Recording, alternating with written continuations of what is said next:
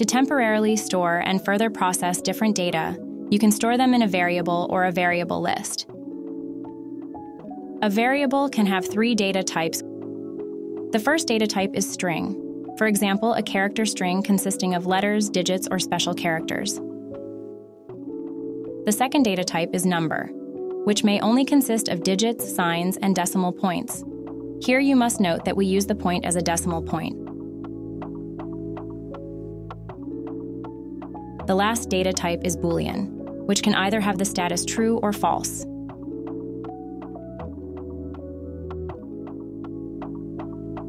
In contrast to scalar variables with a single value, lists consist of columns, each of which has a unique name and its own data type.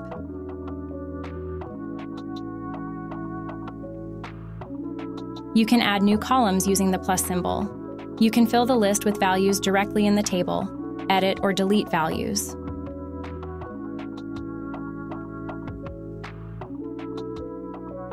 You can then use scripts or Dataflows to access the variables as required, or share them with other Peakboard boxes or external applications. We will look at the scripts more closely in a later video. First, let's learn about conditional formatting.